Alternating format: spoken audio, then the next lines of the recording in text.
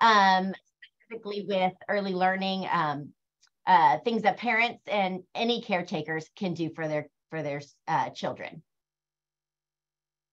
So our mission as an initiative in the county is to ensure that all children in Gwinnett are ready to thrive in kindergarten. And so that lines up perfectly with BCDI's mission of if we support our Black children, then we're also supporting all children. And so that is why we love our partnership with BCDI and all things that we can do for all the children in Gwinnett County.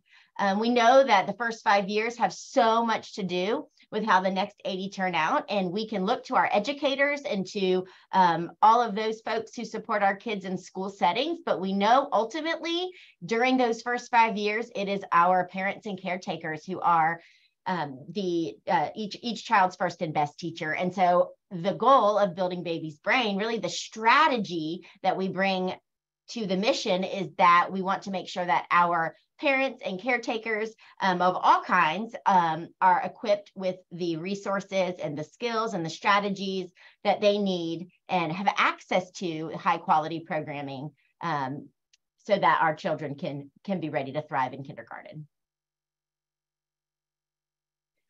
We know this statistic, and it's a big deal, right? The fact that 80% of a child's brain is developed by age 3 and 90% by age 5 really lets us know that these first 5 years are critical. And so instead of us stating lots of statistics or quoting a lot of research, we're going to let Molly here do that for us. So I'm going to share a quick TED Talk. I think it's my favorite TED Talk of all time. You may have seen it before, and if you have, enjoy it again. Every time I see this, I get a kick out of it. So enjoy Molly and how every child can thrive by 5.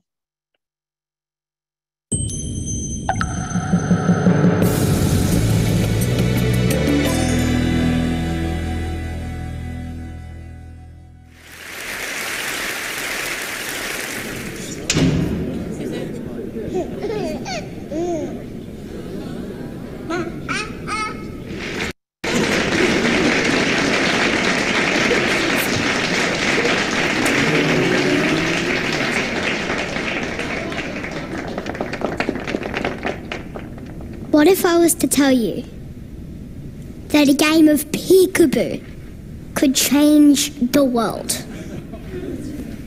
Sounds impossible, right? Well, I'm here today to prove it's not. Hi, I'm Molly, and I'm 7, and this is my little friend Ari. Say hi, Ari. Hi. Oh, and this is my neighbour, Amajot. He has to take Ari away now to get ready for our experiment. But don't worry, they'll be back. My talk today is about some powerful things you grown-ups can do that shape us as children and the adults we become. How do I know? Because my parents and people around me did them, early and often. I know not all kids are as lucky. Some of my friends, some kids at my school, and many around the world. And I would really like to help change that. Thanks to scientists, we now know just how important the first 5 years are for our health and development, especially our brains. Ari started learning long before he was even born, from inside his mummy's tummy. When Ari was born, he was tiny, and he cried all the time. He was always hungry, and he pooped a lot. Now, he laughs and giggles and makes funny noises. But those are just the changes we hear and see. There's way more going on inside. So, let's talk more about our brains. The blue bag is the rough size and weight of a healthy baby's brain at birth. The red one is a baby's brain after the first year. It almost doubles in volume. And by my age, it's almost 90% the volume of an adult brain. Our brains develop faster in our early years than at any other time in our lives. It can create up to 1 million neural connections every second. But we need your help. Our healthy development depends on these top 5 things. 1, connecting. 2, talking. 3, playing. 4, a healthy home. 5, community. All of this helps our brains and does reach our full potential. So what's something you can do that can really make a difference? Scientists call it serve and return. That's just a grown-up way of saying connect, talk, and play with us. And here's the really big news. Amajot, Ari, you ready? Ready?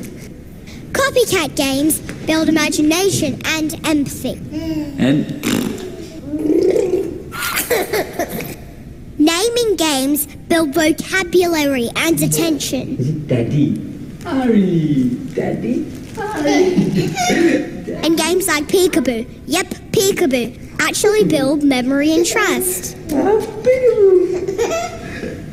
Each time you talk to us, play with us, make us laugh, it not only builds and strengthens our relationships and mental health, it actually teaches us some of the most important life skills. From making friends, to taking a test, to getting a job, to one day maybe even starting a family of our own. Interactions early and often matter. Take it from me, the 7-year-old up here, talking about brain science. Okay, now, let's see what happens when the connection is taken away. So now he's trying to get his dad's attention again. He's reaching out like, that was fun, why have you stopped? I know it's important for adults to use their devices sometimes, but kids are hardwired to seek out meaningful connections. Not receiving them causes confusion and stress. Okay, Amajot, please re-engage. Sorry. Okay. Now, what if a whole childhood was like that last 30 seconds? How hard it would be for a child to feel calm, to feel safe, to learn to trust anyone, and the lifelong impact that would have. That makes me feel sad. Ari only reacted the way he did and recovered so quickly because the connection between him and his dad is usually so strong. The positive relationships with the grown-ups in our lives gives kids the confidence we need to try new things, to explore, and be a kid. So please try and remember, the most special period for our development is the first 5 years, starting from inside Mummy's tummy. What's something really impactful you can do? Serve and return. And when? Early and often. Please give it up for Amajot and Ari.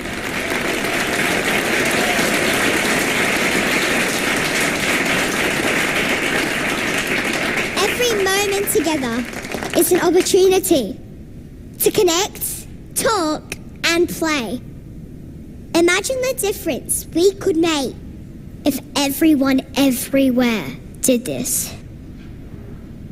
To us, to children, it's so much more than just a game. It's our future. Thank you. See? Peekaboo really can change the world.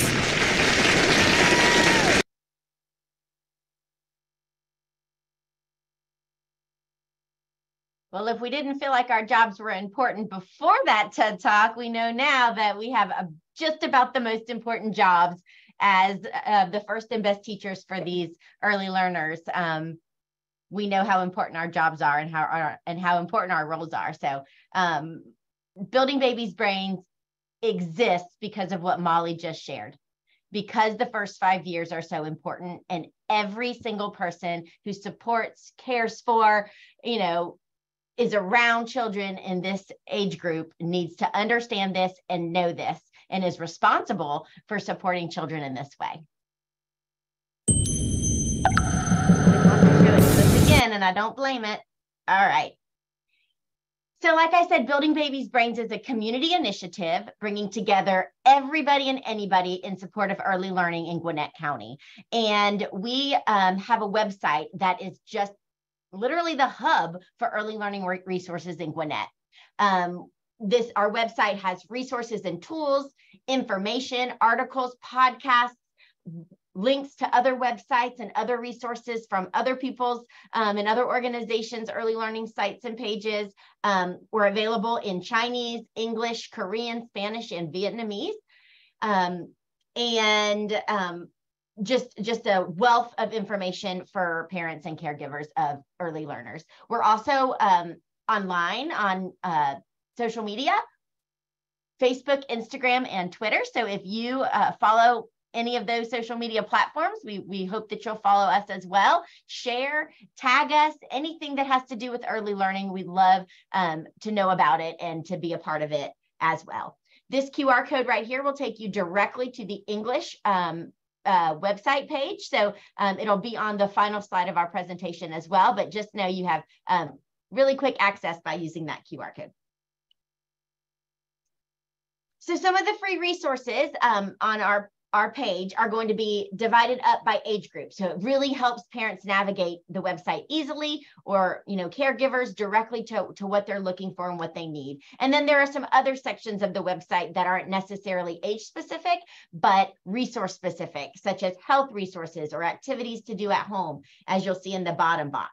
And recently we have added all of our different postcards and any extra literature that we've created or promotional items, we've added it to a shareable resources part of our website. So if you are a business owner, an early learning center, or you send home newsletters, you can go straight there and capture some of those resources and add them to your own mailings and your own digital platforms as well for your specific community. There is a development survey that we want every parent in Gwinnett County to take, where they go in and they answer some questions based on their child, and it brings them some information about the website that will help with their specific needs and the specific age and the way that they answer the question. So this is a really cool piece, also pretty new to our website, and we've received a lot of positive feedback. Our website can be overwhelming, some say, just because there is so much there, and not everything is for everybody. And so starting on the website with this development survey can really help individuals navigate and get exactly what they need and when they need it. And then something that we absolutely love, and we need your help to build this content here, is our event calendar. This is open to the public.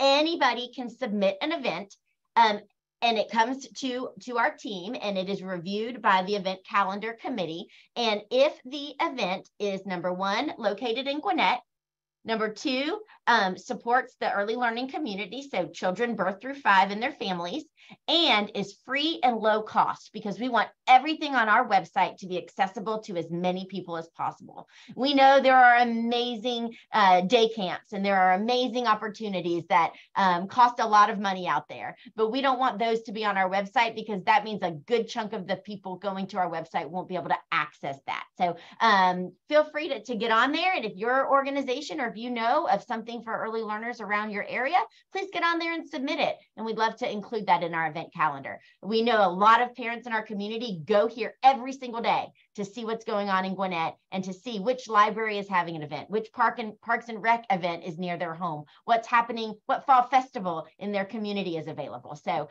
please use this and help us continue to build our event calendar for the community. And then in addition to that, you'll notice some Great Little Minds book exchanges at the parks. There are actually 68 Great Little Minds book exchanges around Gwinnett County. This started as a partnership through Building Babies Brains with the coalition. And our Parks and Rec partners, B Squared Anywhere, and that team is really taking the lead on this. And so again, under the Building Babies Brains umbrella, we have given out over 70,000 books in the hands of kids birth through 5 through these boxes, which is incredible. And that's in about 2.5 years. And they just keep rolling in through partnerships. And that is really important that we have those high quality resources and books in the hands of our kids. And then if you or anyone you know has had a baby at either Northside Gwinnett, or now we have a new partnership with Piedmont Eastside, they will receive a bag called a Brain at Work bag that has a onesie and a Talk With Me baby book inside, and then information about how to be your child's first and best teacher in the hands of these new parents, so that right off the bat, they know how important their role is as their child's first and best teacher, and some resources that will help them to be just that for them. So that's Building Babies Brains. I'm going to turn it over to Kelly Nix. She is going to take on the first age group we're going to talk about today, hopefully giving you some great ideas of some things to do during the summer. Hi, everyone. Can you hear me? Perfect. I'm Kelly Nix. I am a coordinator over early learning. I have the privilege with my team of supporting birth to 5 initiatives in our Gwinnett County Public Elementary Schools. And so we are working with early learning teachers in our elementary schools, and then with our parents that come to various early learning initiatives on ways to work with their children and be their child's first and best teacher. So I'm very excited to be here with you, and just wanted to share a couple other ideas for learning over the summer. So we know that Molly taught us in that TED Talk video so wonderfully for a 7-year-old. That's crazy, but learning begins at birth, and our babies and our toddlers are not empty vessels to be filled. They are curious explorers of the world. And so there's a variety of verbs, action words up on your screen. Those are taken from the Georgia Early Learning and Development Standards. So you can see as early as 12 months old, our babies are learning and showing us they're learning by repeating, by participating, by imitating. And then if you scroll to the next page, our 12 to 24-month-olds are doing all of those things, but they're asking, and they're selecting, and they're recognizing, pretending, copying. They are showing us how much learning is happening. And so these action words, if you look at them, so many of them require interaction with an adult, right? To communicate between, to pretend, to copy, to mimic, all of these things require interaction. So again, as Molly told us in the TED Talk, it speaks so much of us being active participants in our babies' lives. So also, being an active participant also means talking with our baby. And so we're also going to learn from baby Ella, who teaches us about the power of language and words with our babies. All parents want the best for their baby. And we know healthy food helps grow a healthy baby. But to grow a healthy brain, babies need more. Babies need lots of loving words. A baby's brain grows super fast. Research shows that the amount of loving words a baby hears in the first 3 years of life can make a big difference. Meet baby Ella. Ella's mom, dad, grandma, and sister all shower her with lots of loving words and encouragement, and every word she hears helps her brain grow. By talking, reading, and singing with Ella, everyone is helping her develop an essential life skill, the ability to read by 3rd grade. And once Ella learns to read, she'll be ready and able to learn anything she wants. But what if Ella doesn't get lots of loving words as a baby? Without a steady diet of loving words, Ella may only know half the words of her friends, which will make her feel lost and behind. Without knowing as many words, it will be harder for Ella to express her feelings when she gets frustrated and school stops being fun. If she doesn't learn to read, she'll be 4 times more likely to drop out of school. And it gets worse. Kids who don't finish high school are more likely to have poor health, become a teen parent, be unemployed, and end up in jail. Not the future we imagined for baby Ella, is it? That's why it's so important for families, friends, and caregivers to talk with their babies, early and often. The best part? It's free. All you have to do is talk with your baby as you go about your day.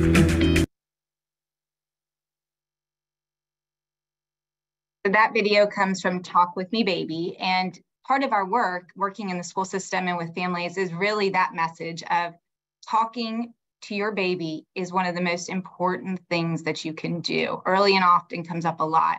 And I'll be honest with you, I'm a parent of 2 children under 5, and I don't even think that I realized how impactful talking to your baby really is. So, Stacy, if you want to go to the next slide. All parents want. So we wanted to take a minute. You've been listening to us talk for a few minutes now. So drop us in the chat some loving words or phrases that you use with your own children or your children in an early learning center, or if you're a caregiver.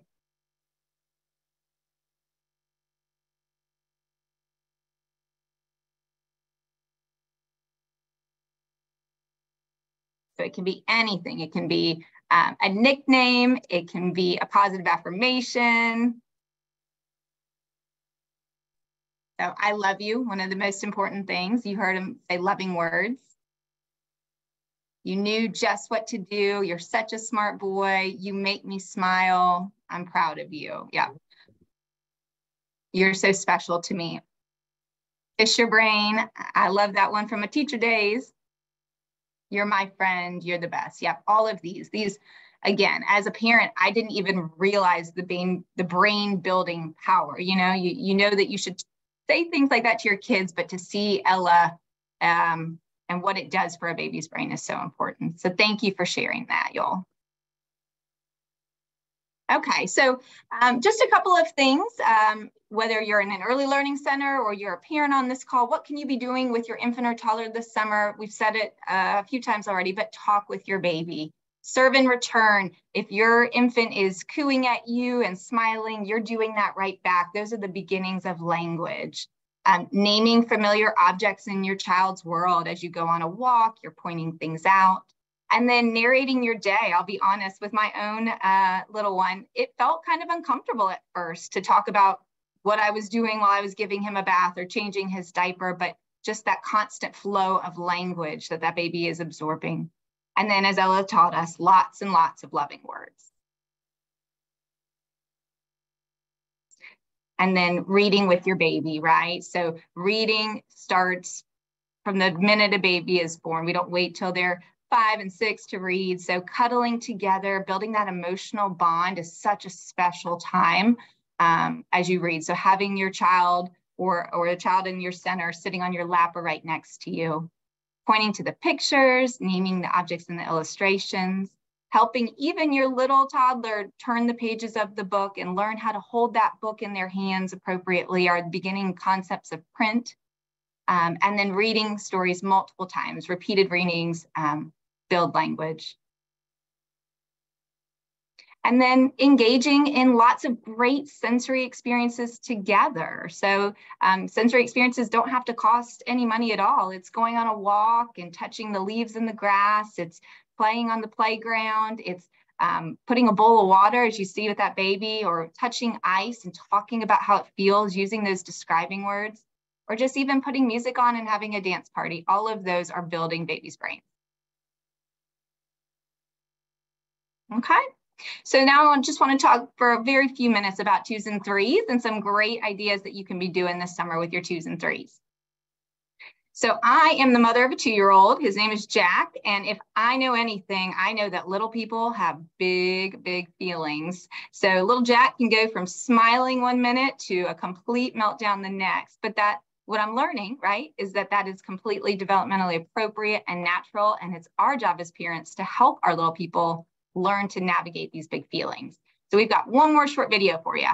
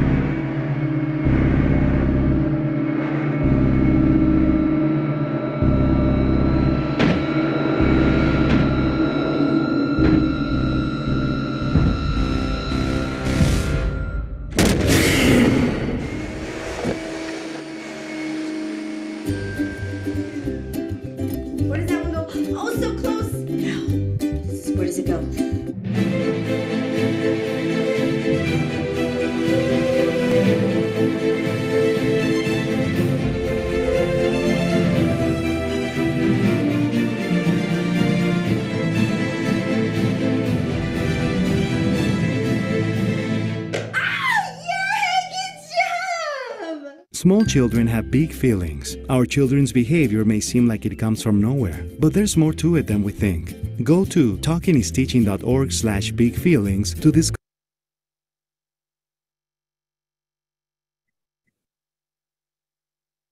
So in that, I think that video perfectly kind of encapsulates and spoke to me when I first saw it. You know, we take for granted as adults that being a little person learning and navigating a big world is hard. I think that image of where he's trying to get the circle to fit into the shape sorter and how much mental power and how hard that is. And so it really made me take a step back as a parent and reflect on the things that we take for granted, like running the vacuum cleaner and a kid having a meltdown over it. There's always an emotion behind the behavior. And again, life is hard. They're learning so much in these years, and we need to honor that. So a big part of our 2s and 3s and the work that we do, either as a parent, caregiver, or a teacher, is teaching our 2s and 3s emotional intelligence, right? Where the brain meets the heart. And we say in our office that emotional intelligence is taught, it's not born, right? And so we're teaching them to count, and we're teaching kids letters, and we're teaching them fine motor skills. But at the heart of it all, we need to be teaching emotional intelligence, our little people, how to understand emotions, recognize emotions, and then coping strategies for when they have these big emotions, because really that's the key to success in school and in life.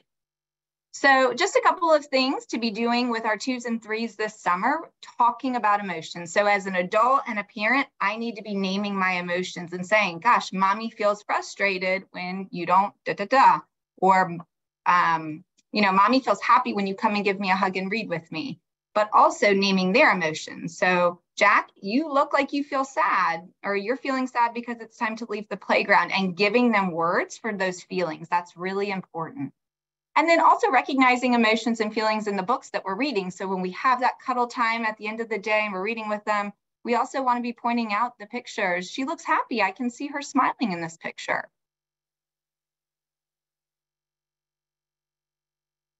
So going along with talking about emotions, again, is reading every day and making your 2 and 3-year-old a more active participant in the reading process, right? So we're going to be reading with our babies, and you already are from the day they're born, but as they become 2 and 3, we want them to take on more active roles.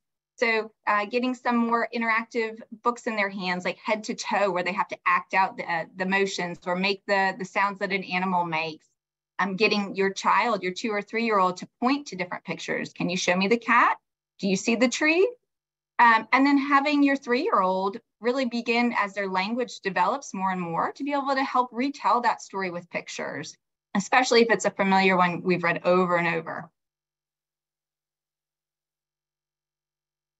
And then my final kind of slide here is really, we want to be working on all kinds of things, and learning is embedded in all aspects of life, but our 2- and 3-year-olds really start to work on those fine motor skills. So we know that strengthening our hand muscles and our dexterity is really the precursors to writing and sets our kids up for success in school. So anything that kids are doing with their hands, like building towers with blocks, playing with Play-Doh and rolling out snakes and balls with that Play-Doh, finger painting with pudding or shaving cream, even water painting on a sidewalk, all of those are building that fine motor skill and the hand strength to be great writers later on. So that's all for me right now. Just a couple of easy, free ideas to do with your infants through 3-year-olds. All right, hello everyone. My name is Heather Cannon. I am also a coordinator in the Office of Early Learning and School Readiness, and I work with our pre-K program as well as our summer learning program for rising kindergartners. And that's who I want to talk to you about today, is rising kindergartners. And those are our 4-year-olds who will be 5 on or before September 1st. So they'll be going to kindergarten in the fall. So what are the skills that these older children, older early learners need in order to be ready to thrive as a brand new kindergartner when they go to school in the fall? Well, I want to take a look at what they're going to do when they get to kindergarten, but then also what are some things that we can do in our everyday life, whether that's at home or in an early learning center, to help kids with those foundational skills and being ready. So we're going to start with speaking and listening, and those are the skills that we need to be able to communicate and eventually to be able to read. So in kindergarten, children are going to participate in large group learning activities where they're going to be expected to listen to their teacher, and they're going to be expected to listen to others, and they're also going to be expected to share their own thoughts and their ideas. So some great things that we can do with children is, first of all, just talk about your day. You're modeling by talking and telling all the things that you've done, and then you give them a turn to practice and do the same thing that you did. Children are learning how to have conversations, some back and forth turn taking and communicating, and they're also learning how to tell stories, which are some precursors to eventually being able to write stories. Also, talk about activities as you're doing them in real time. Cooking, grocery shopping, playing on the playground, taking a walk, driving in the car. The things that you're doing as you're modeling, you're talking about it. Kids can then respond and they can start talking about it as well. And they're learning how to sequence events. That's going to help them again with retelling stories or learning how to write their own stories. Play letter games. Think of a letter and then think of as many words as you can that start with that letter, or just look for letters in the environment. As you're driving down the road or taking a walk outside, you know, M for McDonald's, Z for Zaxby's. The environmental print is what kids tend to recognize first. So practice finding those letters or just practice listening for those sounds. Make lists. So learning categories helps to build vocabulary. So think of as many animals as you can think of. And they don't have to be a written list. It can just be a list out loud. After you practice with animals, do colors. Foods, how many different foods can you think of? And then finally, another activity for speaking and listening is just taking a walk outside. Close your eyes and listen. What are all the sounds that you can hear out in the environment? You can do this inside as well. It works inside or outside, but children are learning how to listen carefully, and they're learning how to discern the differences in sounds, which they're going to need to know for letter sounds and eventually being able to read and write. Okay, all right, so reading. Let's talk about early literacy skills. Kids need these early literacy skills in order to eventually be able to read on their own. In kindergarten, children will participate in large group, small group, and independent reading activities to build those skills. They're learning from the books that are being read aloud to them and from shared reading experiences. Okay, so what can we do every day? Just read.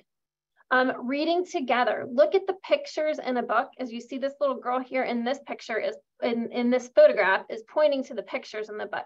You can talk about the illustrations in a story without ever reading the text. You can tell the story through the pictures, and then you can read the text to match to the illustrations. Children are learning vocabulary, and they're also learning how to make meaning from the story itself. Okay? Tell the story together using the pictures to make real world connections. It helps them, if you see the pictures first and look at the pictures and talk about them, and then you read the words that go together with the pictures, then they can make a connection and an understanding of what the actual words in the text are saying. Think of different endings for a story.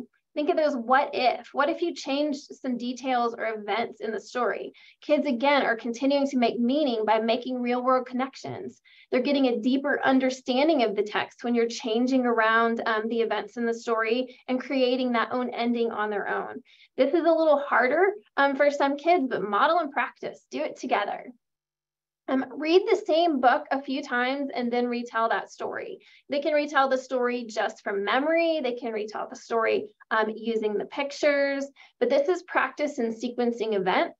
And again, practice for writing your own stories. Okay? And the most important thing to remember is just reading together every day is going to help build your child's skills that they're going to need to eventually be able to read alone. All right, writing. So when we think about writing, there's two different aspects of writing we're going to talk about. One is that physical component or the fine motor skills. Kelly was talking a few minutes ago about how you start building fine motor skills with your 2- and 3-year-olds and the activities that you can do playing with toys to start building those finger and hand skills. And those are the skills that our rising kindergartners are going to need to eventually be able to hold a pencil and hold a piece of paper and then form and write letters and draw pictures so they can communicate in writing.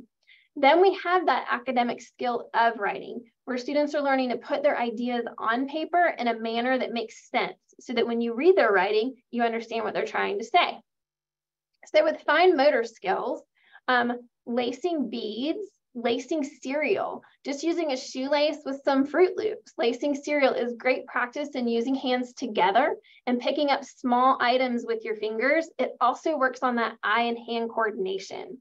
Stacking blocks is a great way to work on eye-hand coordination, which is going to be important for being able to form and write letters as you're looking at your paper. And then eating finger foods, just picking up grapes, picking up cereal, picking up crackers, helps to build those fine muscles, those small muscle skills, which build strength for eventually being able to hold writing utensils to write. Okay. And then in thinking about just the ideas that go along with writing, as we were talking about reading stories and being able to learn how to tell your own stories, writing is getting those ideas on paper. So just practice with writing tools. Students don't have to always be writing with pencils and paper. You can write with just about anything that's going to produce a print on paper or the sidewalk, crayons, markers, paint, magnadoodles, sidewalk chalk outside, shaving cream in the bathtub, even just a paintbrush and a cup of water. Children can work on those writing strokes and letters and numbers and shapes. Draw pictures together. And take turns adding details. One person can draw, the tree, and then somebody draws the house, and then somebody draws the swing set. But tell a story as you're drawing a picture together. Practice writing the names of family and friends. That's familiar environmental print to a child. So practicing being able to write those names with pencils, crayons, markers, paint, shaving cream, chalk, all those same writing utensils. It doesn't always have to be a lined piece of paper with a pencil to write. Make a grocery list. Whenever you're making grocery lists or a list of anything else that you need to-do lists, let kids help do that by drawing pictures. We draw pictures before we write words, so we can draw pictures and write words together. And then copying words, opportunities. There's so many words around the classroom. There's so many words around the inside and in the kitchen and the bathroom of your house. And there are lots of words outside too. So giving children chances to find those environmental print words and then copying them themselves. right? And then let's talk about math. So math happens all day, every day. There's math all around us in counting numbers, describing words, sorting colors, patterns that are in the environment, spatial relationships, shapes, they're everywhere. And math skills are those skills that we need to eventually be able to solve some problems. So what can we do all day, every day? Count, just count out loud. Just keep practicing counting higher and higher and higher.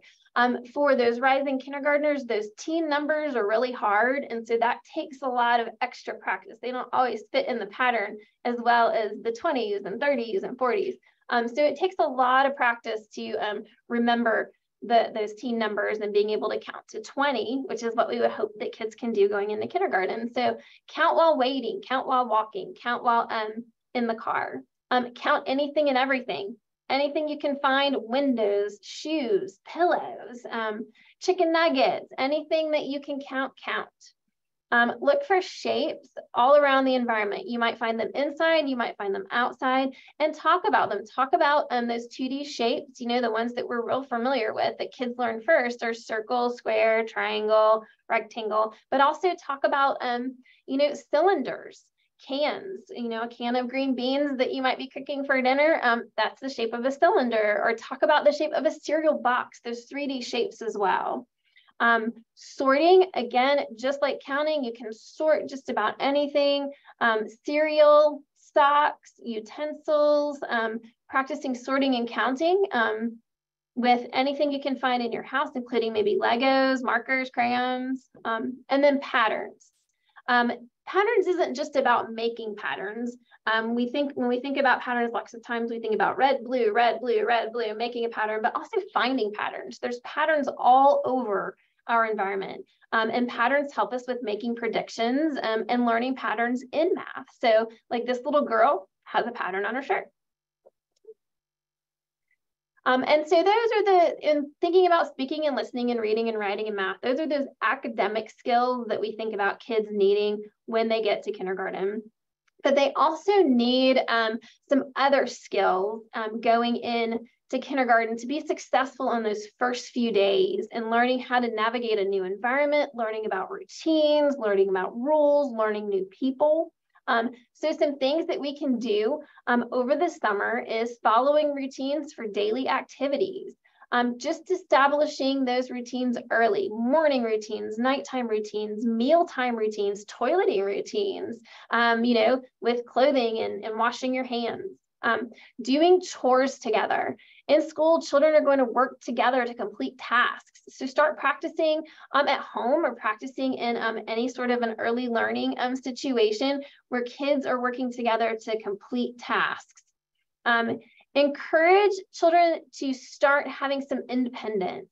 Where are those times of the day that with your support and guidance and supervision, that they can start to do some things on their own?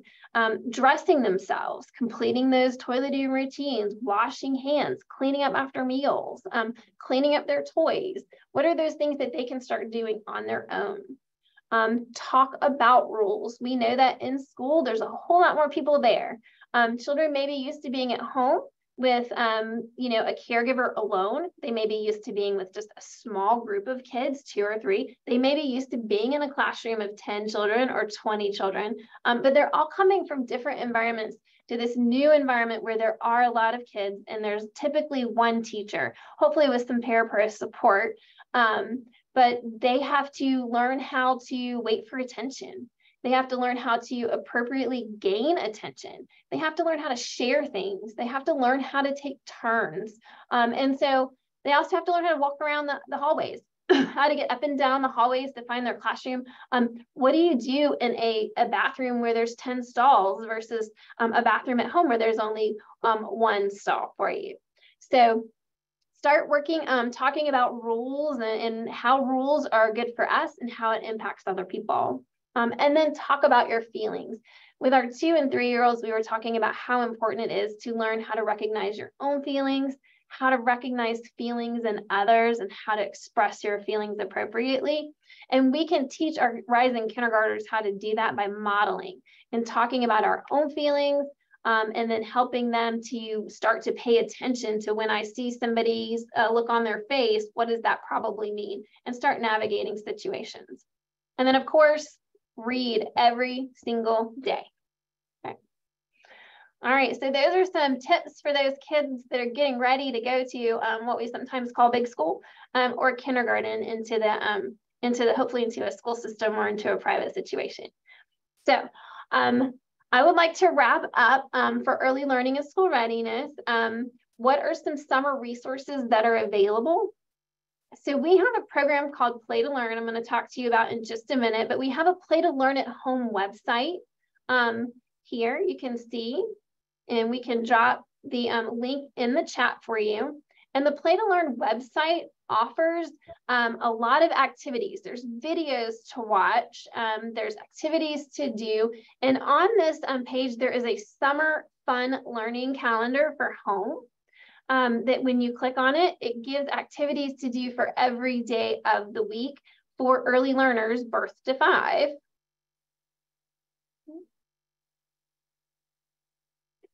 It's moving slowly, but it'll pop up. Maybe.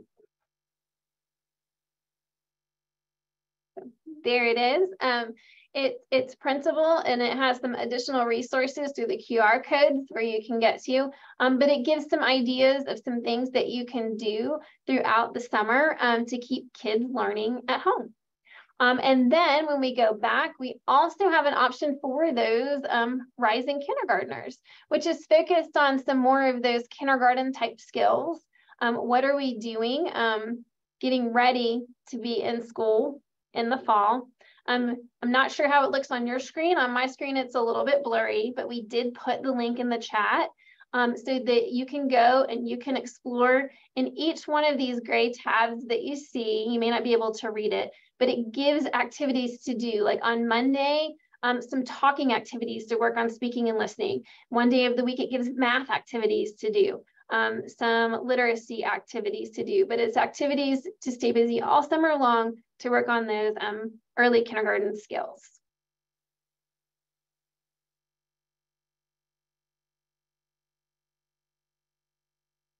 Okay, and then just for your information, what else does Gwinnett County Public Schools have to offer? So during the fall and the spring throughout the school year, we have what we call our Play to Learn program. It's available at all elementary schools in Gwinnett County. And it is the program that's once a week for 90 minutes where parents and caregivers come to school with their child, their early learner, birth to 5, to learn about how to be your child's first and best teacher. So a lot of the tips and things for summer learning that we've shared today are things that we share in our classes. And we go through a typical preschool day, and we do interactive read alouds, and we do science and math and social emotional learning. So it's a great thing that if you're in the Gwinnett County Public Schools area, it's available at all local elementary schools. And through those local elementary schools, we also have our early learners are included in school night events, or in Little Learners Academy, which is more of a condensed version of our Play to Learn class that's not every single week. So if you live in the area and you're interested, please contact your local school to find out a little bit more information there. We also offer services for children with some special needs. So we have our early childhood special education program for 3- and 4-year-olds with IEPs. We have, be on the lookout next year if you live in the area and you have a rising 4-year-old, a rising pre-K student, our pre-K lottery opens in the spring, as well as our kindergarten registration. And if you register for kindergarten early, you can get into our Rising K Academy program for the summer, which is for rising kindergartners, where they go to school during our summer learning time for 3 weeks to practice all of those school skills. And we have a whole lot more things coming soon, like Play to Learn TV, some parent trainings, and we have a Play to Learn on the go bus that will roll out really soon.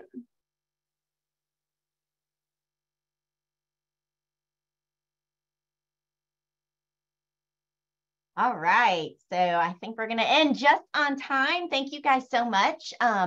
really it takes a village, and we call each and every person the child's first and best teacher, but we know it takes lots of first and best teachers to prepare our kiddos and make sure that they're ready to thrive in kindergarten.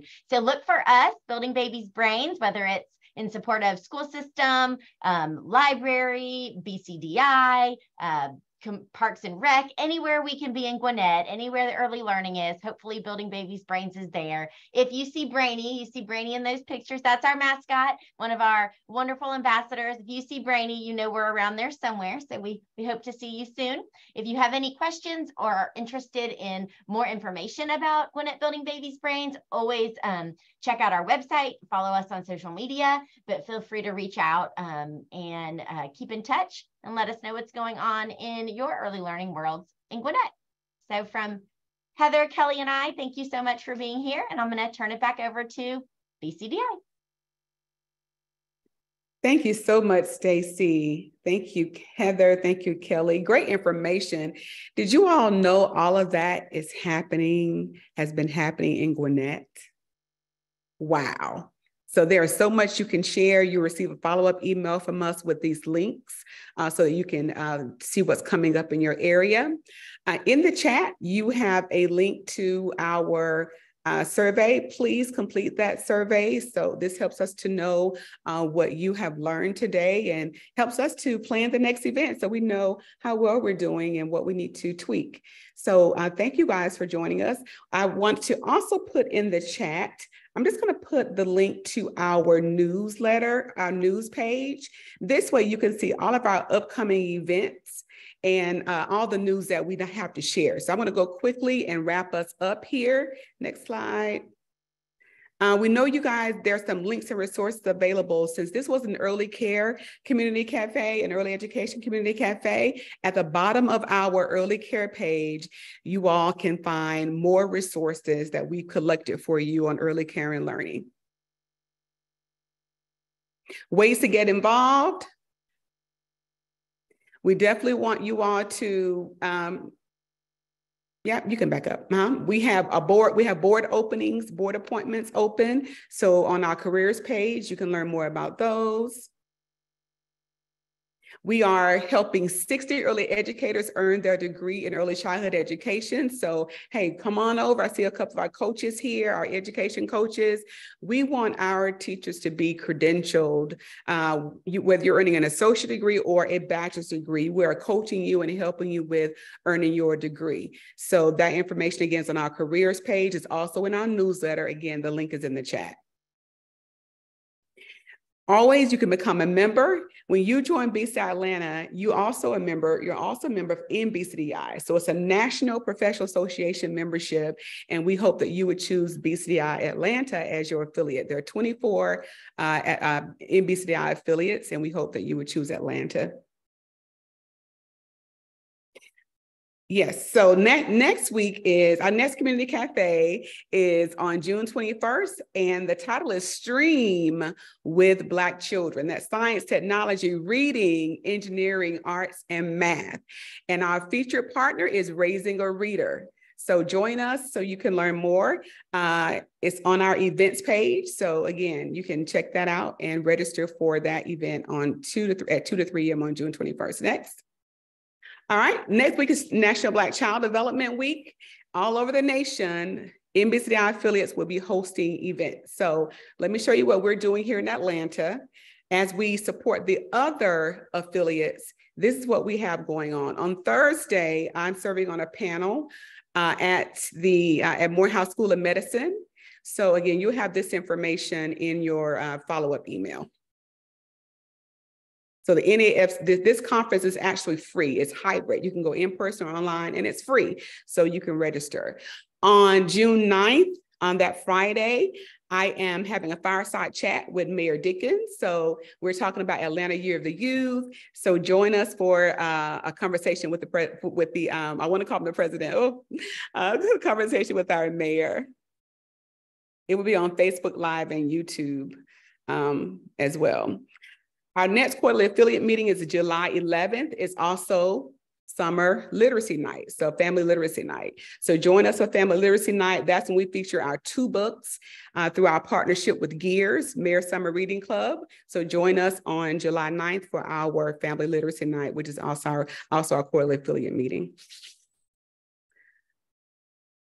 All right, Community Café on August 23rd. We are having Dr. Christy Moore from DeKalb. She's talking about money for early childhood educators. So if you want to go back to school, you guys, Georgia is doing it right. For nearly 20 years, we have had funding to support early educators in earning their degrees. And every time they earn a credential, they get funding scholarships and incentives as well. So there's a lot of money available, new money available, and we want to tell you all about it. So join us in August for that one. And it's also up on our website, on our events page now. Don't forget about the national conference in Charlotte this year, Charlotte, North Carolina, October 13th through 15th. We'll be there. So again, it's in our newsletter. That link is in the chat. Save the date for our next summit, our 5th annual Culturally Responsive Early Education Care Summit in person, downtown Atlanta, Loudermilk Conference Center on February 21st. So join us on that day for our next summit. And I believe you subscribe to our newsletter. Again, the link is in the chat. Our newsletter comes out on the 2nd Tuesday of every month. And then if there are any events, we always send you a reminder. So we hope that you would keep up with what we're doing and that you will engage with us. Ways to give. You guys know we can't do this without funding. So donate. Here are some ways that you can donate. The link is readily available on our website. Thank you all so much for coming. And again, thank you for the team at Gwinnett Building Babies Brains. We're so happy that you joined us. This is so much great information. We could have gone on for another hour, right?